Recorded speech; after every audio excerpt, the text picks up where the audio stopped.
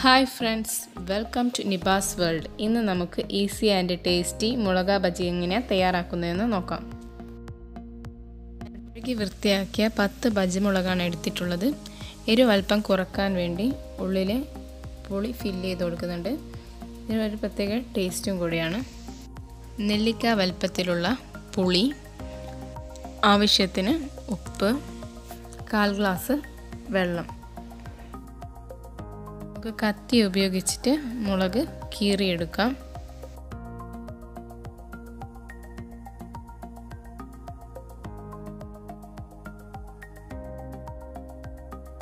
എരിവില്ലാത്ത മുളകാണിത്. അധികം എരിവുള്ള മുളകാണെങ്കിൽ ഉള്ളിലുള്ള സീഡ്സൊക്കെ കളയണം. ഇങ്ങനെ നമുക്ക് ബാക്കിയുള്ള മുളകൊക്കെ കീറിയെടുക്കാം.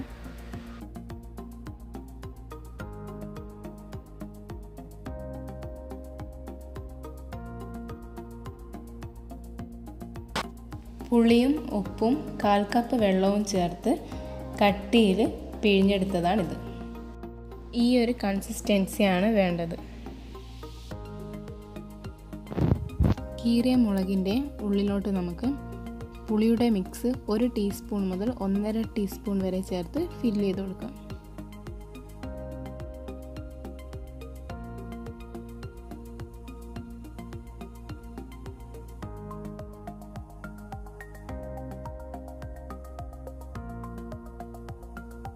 ബാക്കിയുള്ള മുളക് നമുക്ക് ഇതുപോലെ ഫില്ല് ചെയ്ത് കൊടുക്കാം.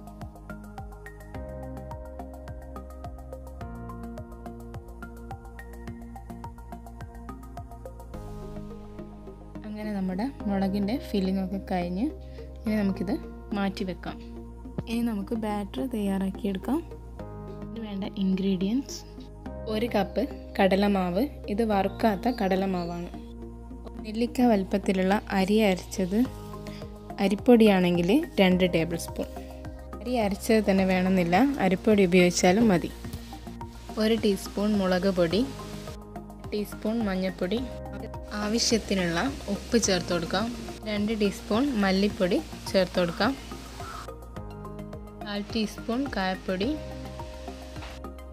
ആവശ്യത്തിന് വെള്ളം ചേർത്തിട്ട് നന്നായിട്ട് മിക്സ് ചെയ്തെടുക്കാം. വെള്ളം കുറച്ച് ചേർത്തിട്ട് മിക്സ് ചെയ്ത് കൊടുക്കാം. അധികം ലൂസാവാൻ പാടില്ല, അതുകൊണ്ട് കുറച്ച് ചേർത്ത് മിക്സ് ചെയ്ത് കൊടുക്കാം.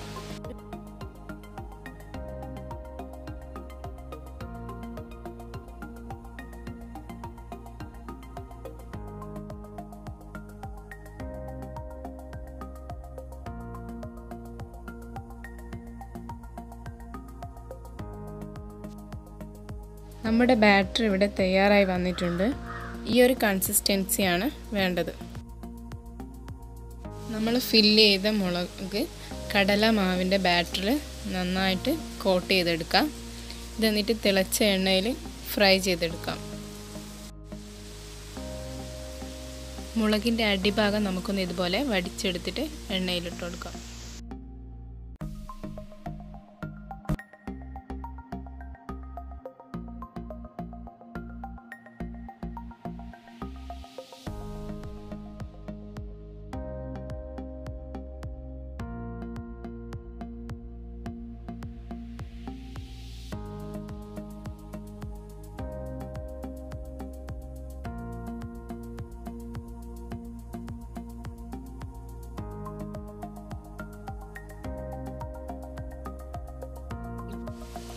ഇത് ഗോൾഡൻ ബ്രൗൺ കളർ ആകുമ്പോൾ നമുക്കിത് പാത്രത്തിലേക്ക് മാറ്റാം.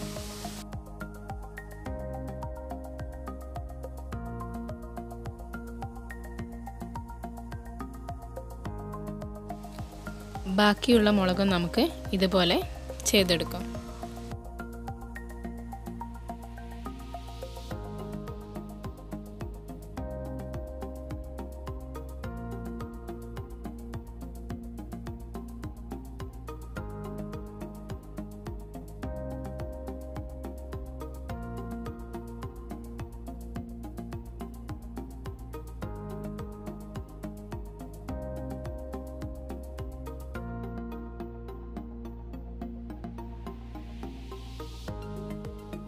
അങ്ങനെ നമ്മുടെ ഈസി ആൻഡ് ടേസ്റ്റി മുളക ബജി ഇവിടെ തയ്യാറായിട്ടുണ്ട്.